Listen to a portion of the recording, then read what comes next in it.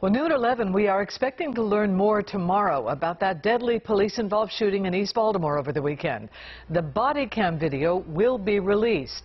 Now, you may remember this happened Sunday morning along the 1800 block of East Lafayette Avenue after a family disturbance call.